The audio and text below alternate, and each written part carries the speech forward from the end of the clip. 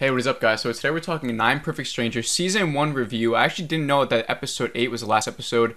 I think it dropped like 2 days ago. I was making videos sort of like every week on these certain episodes, but as you'll see from this review, like at a certain point, I just didn't become as motivated to make them because the views were good, but it just wasn't something I was like passionate about. Like an episode would end, and I'd be like, there wasn't much that went on. I didn't want to talk about it. But this will be a spoiler review, I think, because if I gave a spoiler-free review, I just don't think I'd be able to give you guys my real thoughts on it as well as I wanted to. I wanted to just tell you guys, if you haven't seen it already, go and watch and then come back here if you want. But, let's just get into the review. Before we get into it, please make sure to like the video, like always. And if you're new here, please make sure to subscribe.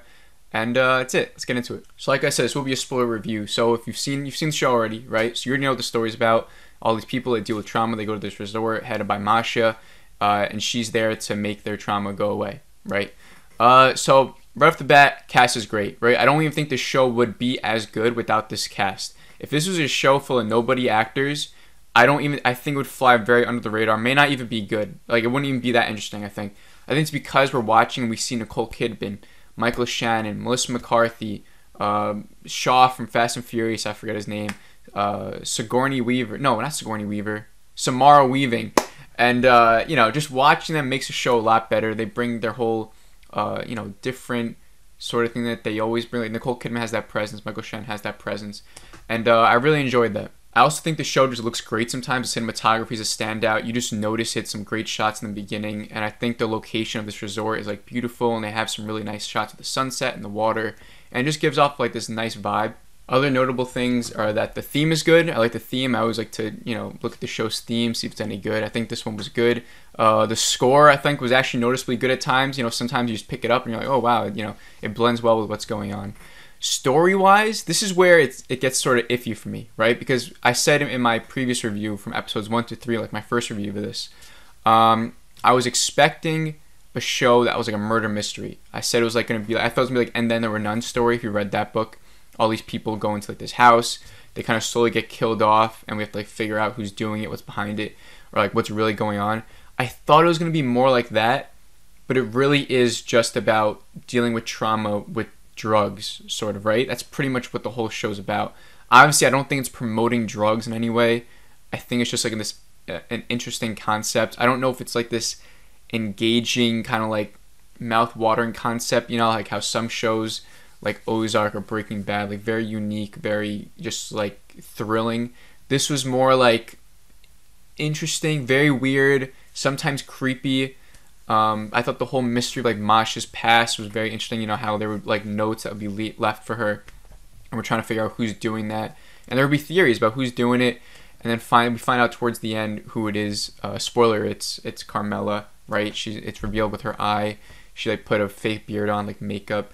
I wasn't expecting that. I thought it was a cool little twist for the last episode, but didn't really feel like a huge revelation. Like in the last episode begins with that, and then it's sort of like they lock her away, and Masha like forgives her already. And that's just Masha's character. Like, she's forgiving like that.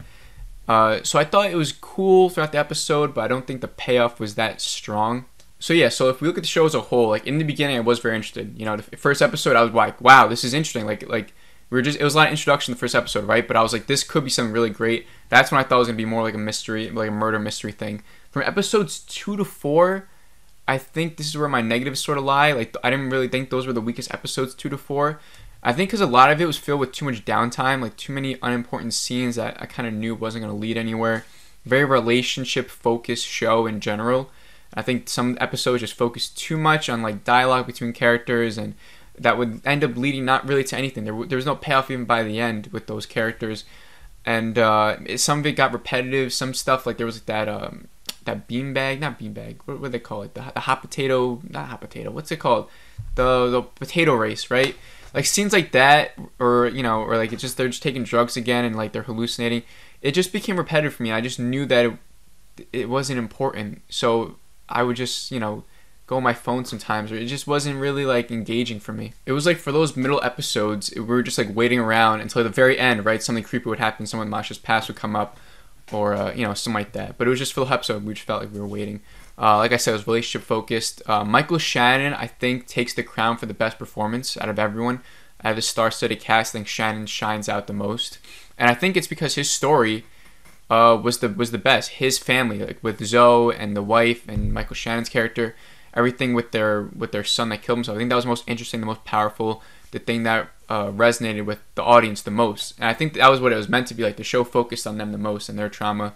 Like I said, it was most interesting. And it was like whenever that was showcased, I was always invested in that story. So I did like that. Just thinking about it right now, I think the book form, I know it's based off a book, and I think the book form is probably better than a show format. Just picturing it wise, I would probably be more interested in the book than than how I was in the show. But, you know, I did enjoy the show. I did like it. It just wasn't something I was always looking forward to each and every week. By episode, episode 6 was my favorite. I think that was the key episode, right? Where, like, when she finds she's her brother by the pool, and Nicole Kidman speaks to her, like, in a different language and says, like, you're the key. That's when I was like, holy shit, what's going on? Like, this is where the stakes felt really high. But then episode 7, the one after that, I think it was the worst. And then episode 8 was a really good finale, really good finish. And it actually makes the show sort of worth it to watch, because the finale, I think, was pretty good. And I think it wraps up nicely. The revelation, like I said, with Carmela, different stuff goes on. They make peace with their trauma and everything like that. I think some characters, like the one who plays Shaw, were kind of like left, like, just some characters didn't matter as much, and you could tell with the finale. Masha has some good payoff with her daughter. Like Samara Weaving, I think, was very underutilized in the show. I think she's such a great actress from Ready or Not that I watched. And I just think her character was you know, she's like that dumb pretty girl, and I think there could have been more to her. I guess the only real problem with me is that I thought the show was gonna be different. I thought it was gonna be like this murder mystery thing. So once I saw that, like, it was about this just drug thing, and it was like Masha just brings them in to, like, have this purpose of connecting with her daughter, right? The whole purpose of the show for Masha's character was to find someone that would help her go to this different like dimension of time to, like, feel her daughter again, because when she got shot, she kind of like felt her daughter, because it was like a near-death experience. So she's like searching for that same feeling through drugs. So I thought that was interesting, and the stakes do get higher as the show goes along. I thought the whole hallucinations aspect was a good element to the show. Like, towards the later back ends of the show, we focus more on all these hallucinations. I thought that was more interesting, instead of just us thinking, like, oh, is Masha, like, poisoning them, or, like, what is she really doing? Interesting, but not really as engaging. So overall, I did enjoy the show. I'm going to give you guys my rating right now. I'm going to give it a 3.7 out of 5. Like I said, it's very weird, very interesting show. I just don't think it's something that you guys need to, like, rush and go see. You know, it's not like a must watch, where as this cast shows, it's such a great cast, it should be something that, you know, that is really a standout. But I don't think it is a standout. I've seen a lot of people enjoy it a lot, but it just wasn't really my cup of tea, you know, but I did enjoy it. So if you like this video, please make sure to like it. Like always, if you're new here, make sure to subscribe. Let me know what you guys thought of the show down below in the comments. What was your favorite episode? If you enjoyed it, if you didn't like it, if you plan on watching it, whatever. But thank you guys for watching, like always. Channel is doing pretty good. Sorry about the last video, sort of lazy, but it's getting good views. But thank you like always, and I'll see you guys in the next video.